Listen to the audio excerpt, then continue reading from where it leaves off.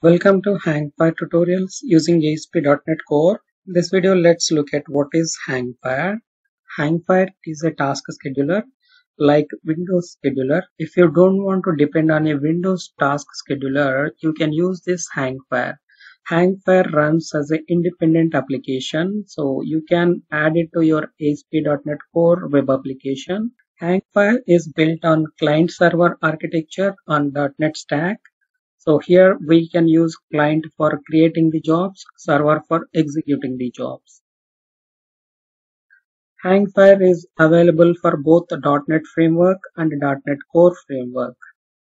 Hangfire uses external storage in a database.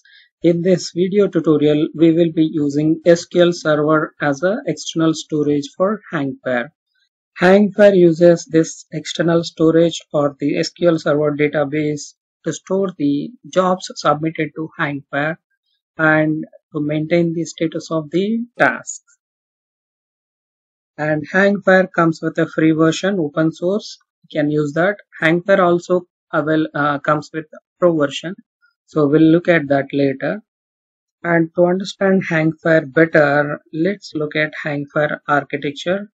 So as we already discussed, Hangfire has three main components. One is a Hangfire client, another one is an external storage, and the third one is a Hangfire server. Hangfire client is responsible for creating jobs and stores it inside a job storage. And after creating the job inside job storage, the cursor immediately returns back to the caller. So once the job creation is done, Hangfire client job is done.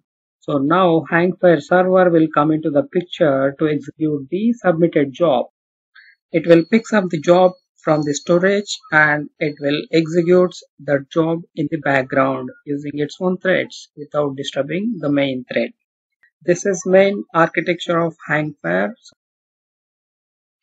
If you have any questions, please ask in the comment section.